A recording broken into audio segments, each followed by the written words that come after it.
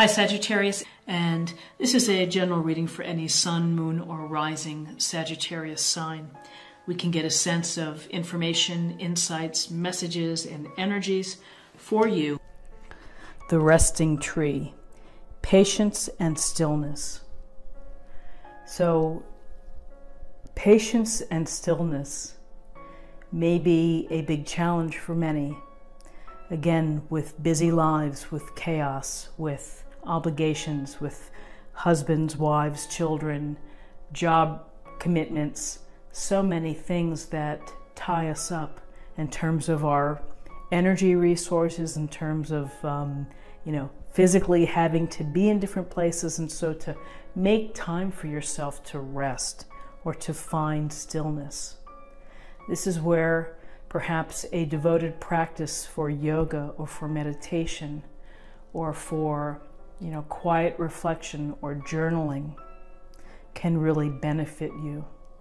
We all need downtime because running at the pace that sometimes we run at is ultimately takes a toll.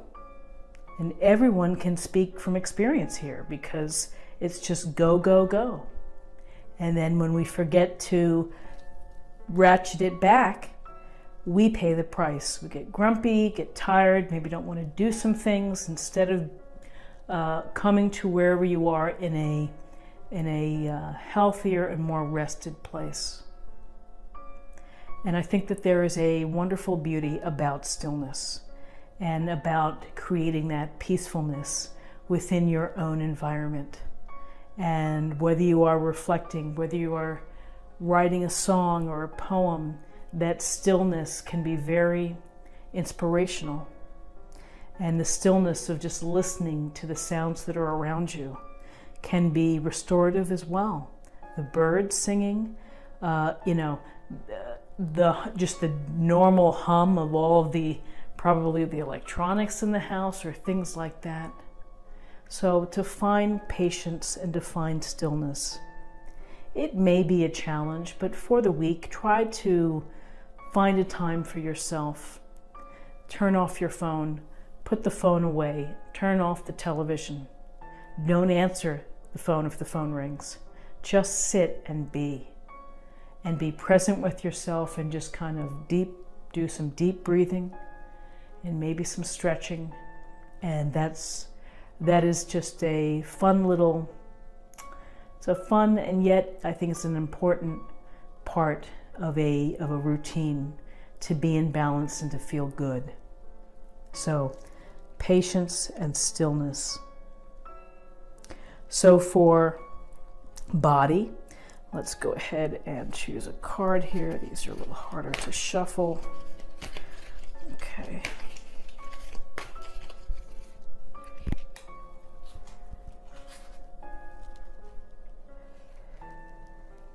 Vibration.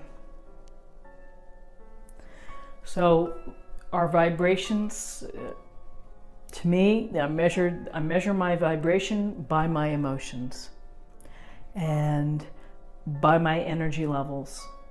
So between those two things, I have a pretty good sense of what's going on with me. So in terms of raising your vibration, again, to find rest or to do things that bring you pleasure, to spend time with people that engage you and support you and have fun. So many ways to lift your vibration. And that's to surround yourself with like people who have a high vibration as well. And set aside the toxic energy, set aside the people who are not going to benefit you, only people who are going to drag you down. Try to limit your time. It may not be possible where you can really cut them out all the time, but if you can limit your exposure, you're doing yourself a favor. And again, I'll always refer when I think about vibrational energy and the vibrations and picking up all the vibrations of everybody and how it impacts you. I would Suggest reading Ask and It's Given by Esther and Jerry Hicks, talking about how to raise your frequency, your vibrational frequency, so that if you're at the bottom of the scale where you feel really depressed, sad, just to incrementally do something to move you up a rung.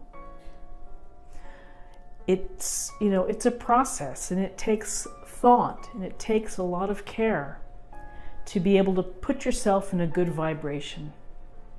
And I think one of the ways to do that is also to be very mindful of your own gifts, your own talents. Pat yourself on the back. Be good to yourself and practice self-love.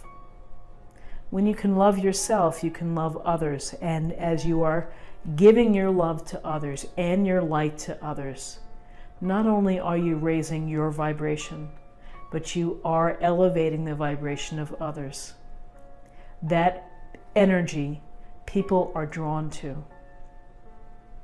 You just have that sense. You meet people and you feel good and everything starts to lift, and you want to spend more time with that person. So work on your vibration. Think about it. What can you do to help get to the top of the top, which I believe is joy, ultimate happiness, contentment, fulfillment, and joy, to work your way up that ladder. And then in terms of spirit or emotional self, let's see what we have.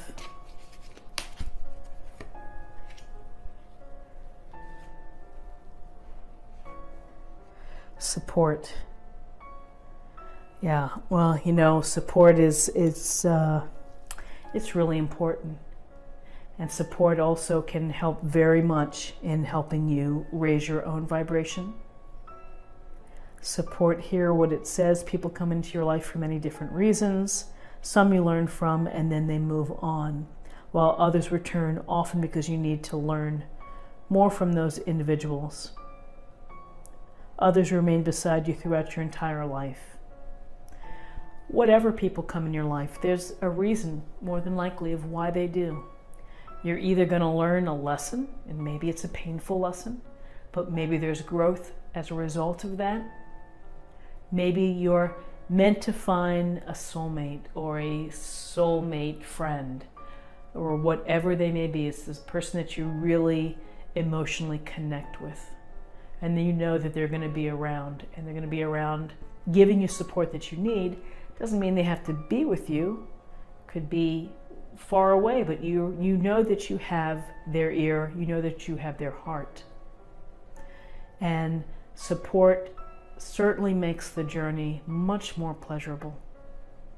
The journey that we take living every day, and knowing that we have our call, we can make that one call to someone, or we could send that one text message to get to get our sense, or to get our feedback, or to just have someone to talk to. Many, many years ago, a friend of mine described relationships and friendships like, your chapter of the book. And sometimes that chapter ends and the friendship ends as well. And you look back, and that period of your life, you were really close to someone, and now you've gone on different paths. And maybe you're not so close anymore, and that's okay. For where they were in your life at that time, it was right. And you're going to have the characters in your story that are going to last through all the chapters. You're going to have the other characters in your story which maybe brought great joy, or maybe great pain or sadness, and they played their part, and then that chapter closed, and you moved on to the next chapter. So I thought it was harsh when I heard it when I was in my early 20s, but now I completely appreciate and understand it. So don't be afraid to ask for someone to give you the support that you need. rely on others. More than likely, they want to help. And then finally, let me pull a card for a practice area for the week as well. Oh, I pulled two, okay.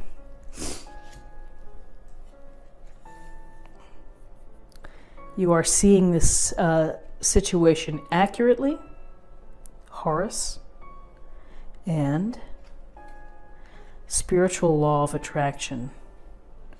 And I love the spiritual law of attraction. The law of attraction is real. It's what you see, what you visualize, what you believe.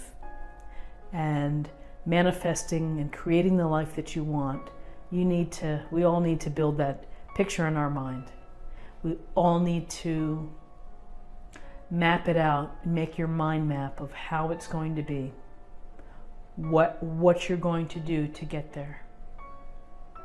The law of attraction, surround yourself with people who have the same vibrational energy or better energy. Soak up their energy too. Let it inspire you. But magnetic attraction, I believe it. Law of attraction, I believe it. And then you are seeing the situation accurately. Well, it's nice to have clarity. It's nice to be able to see things really as they are. Whether your situation is positive or whether your situation is negative.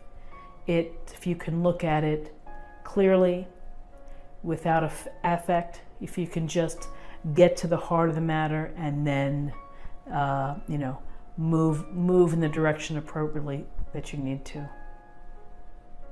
You are seeing the situation accurately. And the spiritual law of attraction. So, two wonderful cards. My question for you will be, how do you practice, and how will you practice the law of attraction in a week? What do you do? What would you do to put the law of attraction into place, or into action?